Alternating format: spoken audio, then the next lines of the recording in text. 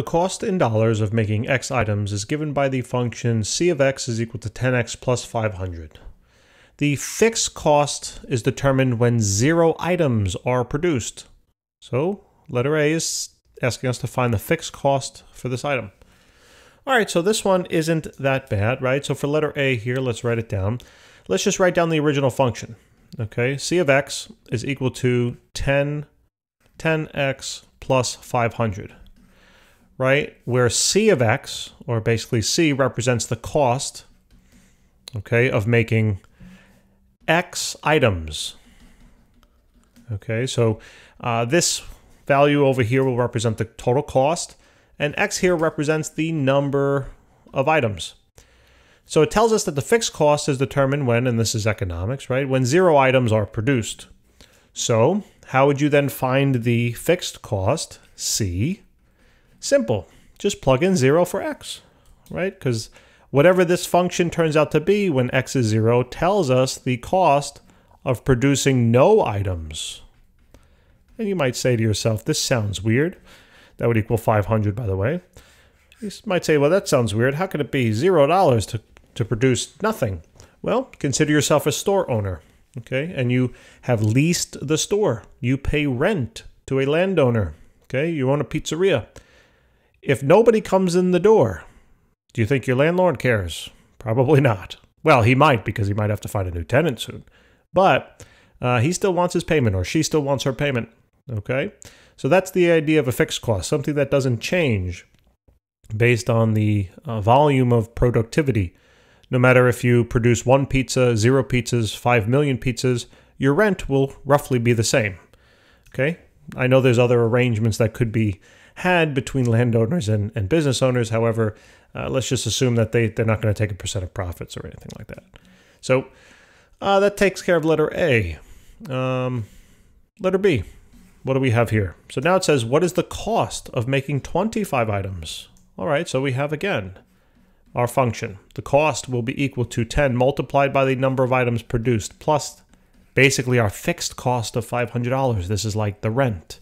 Okay, and this would be the cost of like each pizza, let's say. So 25, the cost of making 25 pizzas is going to be 10 times 25 plus 500. Okay, so this is then going to be C of X is equal to, this is going to work out to 250 plus 500. So this is now equal to 750. All right, dollars. So as you can see, now if you only produced, 25 pizzas in this certain amount of time, right, given a month or whatever, the total cost then of the entire thing would be your rent plus then the cost of the pizzas of $250 to give you a total cost of $750. Okay. This question, by the way, could possibly be, I'm just thinking about it, it could possibly be interpreted as, you would just take 10, multiply it by 25, and say the cost of producing 25 items would be $250.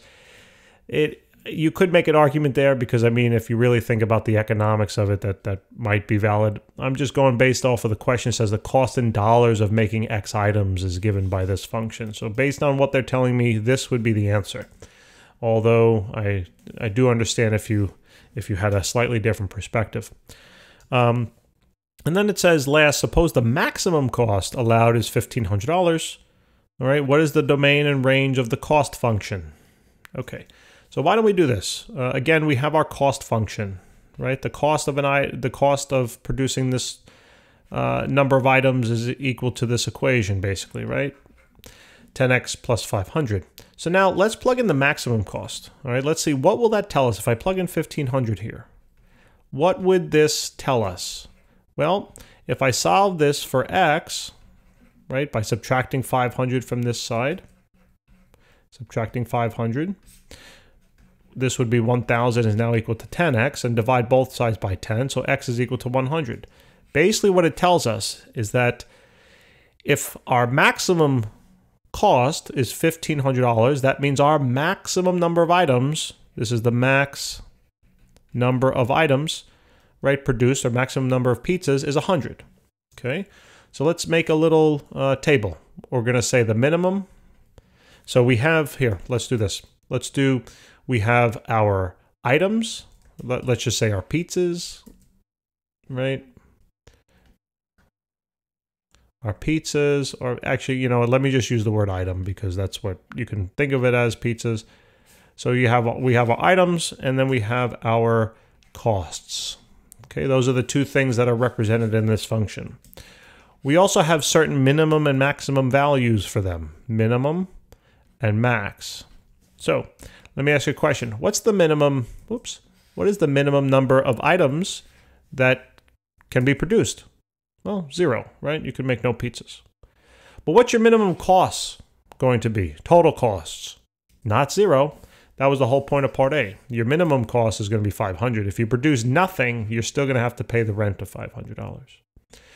What's the maximum number of items you can produce? Well, that's what we just found, 100. And what's the maximum cost that you will experience? $1,500. Okay? So now, which of these two terms, items or costs, is considered the independent variable given this function? Right? Well, it's considered the x value. All right? So this would be the independent variable, and this would now be the dependent variable.